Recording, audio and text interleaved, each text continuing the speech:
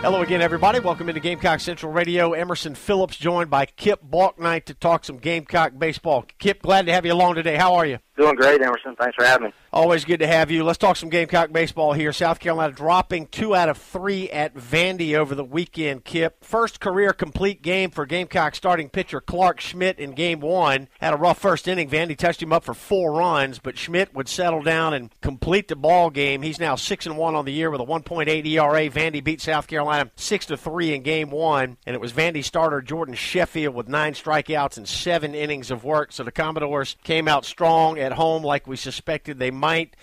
Then in Game 2, South Carolina got a shutout performance. Braden Webb, the freshman right-hander, with 8 scoreless innings of work, 11 strikeouts. South Carolina beat Vandy 4-0, and Webb is now 6-1 with a 1.7 ERA, and he's got 25 strikeouts and only 6 hits allowed in his last 2 outings. And Webb did not give up a hit against Vandy until a 2-out double that came in the 6th inning. Junior left-hander Josh Reagan pitched a perfect night for the Gamecocks, so South Carolina and Vandy split the first 2 games of the series. But then Vanderbilt came back and won Game 3. Carolina had taken a 4-1 lead into the bottom of the 5th, but Vandy scored 5 runs in the bottom of the 5th. They would add 4 more in the 6th and the 7th. Vanderbilt beat South Carolina 10-6. So the Gamecocks now 24-5 on the year and 7-2 in the SEC. Vandy's 23-5 and 6-3 in the conference. Kip, we talked about the importance of this Vanderbilt series. Both South Carolina and Vandy ranked in the top 5 in the nation, and Vandy did what they had to do. They held serve at home. They won the series, but the Gamecocks did manage to take that middle game. That was important. Yeah, it was important, Emerson. I think, obviously it was a disappointing weekend, and couple that with a midweek loss that they had against College of Charleston. And I think the biggest thing for me was just a huge character plus out of Clark Schmidt. I mean, it doesn't surprise me. I thought that's the guy we had pitching on Friday night, and to give up 4 like that and to basically be able to erase that and come back and throw a complete game on the road against the top 5 team in Vandy, just to me, not only set up an opportunity for South Carolina to still take the series, and they were in a great position to do so, but just showed me a heck of a lot about Clark Schmidt. If I'm a major league team, and those are the types of outings that, to me, show a heck of a lot more. He's obviously got the stuff, but to be able to swallow that, pitch for your team, give your team a chance to win on the next 2 nights was outstanding. And actually, he gave them a chance to win on Friday night. Unfortunately, the starter for Vandy was pretty daggum good. I mean, he was just, as advertised, a very, very fierce competitor and had a wonderful fastball, threw his fastball inside for strikes all night long and was just pretty electric. But moving on to Saturday, you can't say enough about what, we were able to do on Saturday to come back and pitch a shutout at 4-0 was second to none and was absolutely outstanding. And,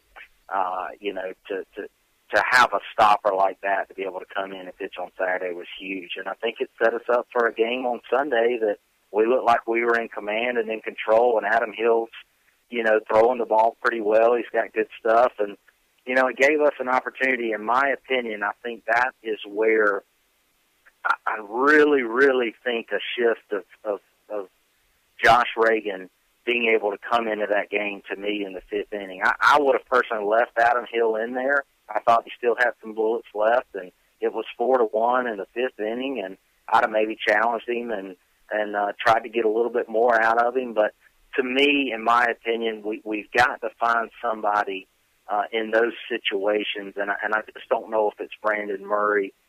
With all due respect to him, I think I just believe it's Josh Reagan. I think he's a guy that honestly has proven he can be a great closer and do that. But sometimes in a weekend, you might not have but one close. I mean, we really didn't have a close situation. It was 4-0 on Saturday when he came in. So we never really had a close situation because Brandon Webb pitched so well, and we got those 2 runs in the I believe the top of the 9th to extend the lead to 4-0 on Friday.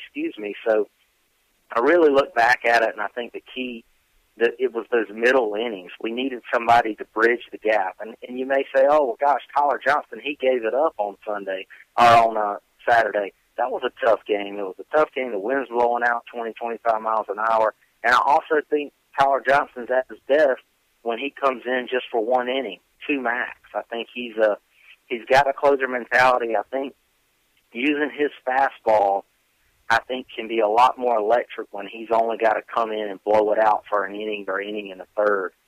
Josh Reagan's a guy that he obviously can be a starter easily if South Carolina asked him to do so. I just think it helps our team more, and we're more valuable if we can use a Josh Reagan a heck of a lot more. I hate to see him only be able to come in and pitch, an inning in some important parts of the game. I'd rather see him pitch a little bit more, and I think Tyler Johnson's suited more for, like I said, a short stint, a closer role. But a lot of positives, a lot of good things set up. College of Charleston's obviously a good team.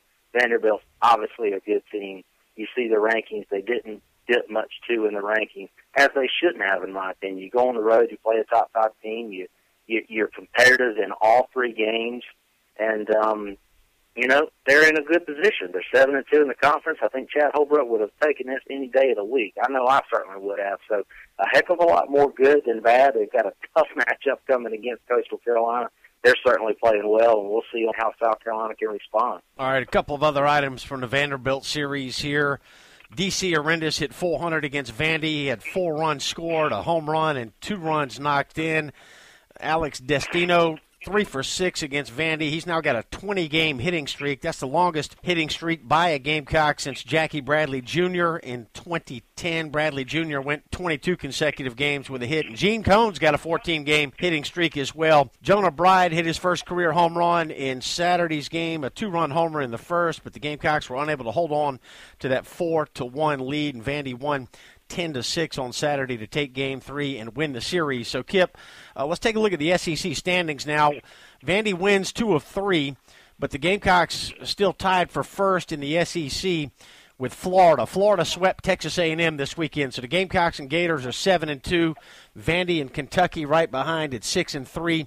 Mississippi State leads the West at 6-3. So disappointing, like you said, to drop 2 of 3 at Vandy, but the Gamecocks still in very good shape in SEC play. Yeah, they are. Obviously, Florida's pretty daggone good and going and sweeping Texas A&M. I think Florida, I've heard, potentially have 6 or 7 first-rounders in their lineup. So it's are on their team, with all 3 starting pitchers being potential first-rounders. So, again, South Carolina's in a great position. They deserve it. They're 24-5 overall, 18-1 at home, and 6-3 on the road. All those numbers are good.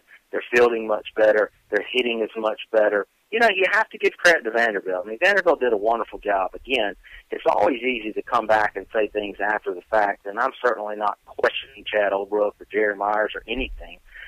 They're doing an outstanding job. I'm just giving my opinion of things I see, and I just think that I just would like to see Josh Reagan pitch more important innings. I think that, it's in this day and age in baseball, you just never know. You could go a whole weekend, especially with our starters. Our starters could literally, and our hitting is so good, it could be 6-0 or 6-1. I mean, you look at the series coming up against Tennessee after Coastal, and heck, Tennessee's not been playing very well. They're, I think, 3-6 in conference and 17-11 overall. So that could be a situation where hopefully if Carolina's hitting the ball well and fielding the ball well defensively, they could be up 4, 5, 6 runs going into the 8th and 9th inning. And not saying those aren't important innings, but those are innings that hopefully you can use somebody else in your bullpen and save your closer and not have to bring him in. But I'd hope that maybe they consider that and look at that, because I do think it could be beneficial for him, because I just think Tyler Johnson can be he could be that guy. He could be that one-inning guy. And again, it's hard to question what they're doing because they're doing really, really well. But they got their hands full against Coastal. I'm sure they're going to be. Haven't heard the pitcher matchup yet, but I'm sure they're going to be out guns a blazing. I think the last loss they've had is against College of Charleston. So they've been hitting the ball really well, scoring, I believe, 10 runs or more in the last 5-6 games. So they're definitely going to be a tough test for the Gamecocks Wednesday night. Gamecock baseball talk here on Gamecock Central Radio. Emerson Phillips with Kip Bouknight. The Gamecock pitching staff leads the SEC with a team ERA of 2.52 And the Gamecock staff also leads the conference with a 208 opponent's batting average. So the pitching's been outstanding. Let's talk about Coastal, Kip. This will be a Tuesday night game, 7 o'clock first pitch at Founders Park. And you mentioned Coastal red hot right now, winners of 7 in a row. And they've scored 10 runs or more in each of those 7 wins, and they have not lost since March the 22nd when they fell at the College of Charleston by a final of 4-2. So we know these in-state schools kind of have a chip on their shoulder when they play the Gamecocks, as we found out with that Charleston game last week. And the in-state schools want to beat the Gamecocks, so the Gamecocks got a tough task tomorrow night. They do. I mean, again, but you want it that way. I think that's a good thing. It's good for our state. It's good for their RPI, and it's a game that they need to win at home. Again, it's not going to be an easy task, but hopefully, they're not down in the dirt. Hopefully, they're not, too upset about the loss. Because again, it's not like they lost on the road against a bad team. They played Vanderbilt, the team that obviously won the national championship and played for it in the last 2 years. I mean, they are an excellent team and well coached by Tim Corbin. So it will be a tough matchup. I think it's one that South Carolina's going to need to score 5 or more runs at least, and hopefully we can pitch well enough and play good defense and get that timely hitting to be able to get back on the winning track and get ready for Tennessee coming to town on Friday night. All right, the Coastal game Tuesday night, 7 o'clock start, will be televised on the SEC network. Coastal is 20-9 overall. They swept Gardner-Webb over the weekend. They're 5-1 in Big South play, and Coastal scored 36 runs in those 3 games, the wins over Gardner-Webb. So that will set us up for the midweek schedule, just the one midweek game this week, Tuesday night at home against Coastal Carolina, and then Tennessee will come to Columbia for a Friday, Saturday, Sunday series, and we'll preview that series for you coming up later in the week here on Gamecock Central Radio. Kip Bouknight, twice a week on Gamecock Central Radio. Kip, we appreciate your insight and your time. Thanks very much. Thanks, guys. Go Gamecock. All right, that's Kip Bouknight. I'm Emerson Phillips, and this is Gamecock Central Radio. Thanks for being with us.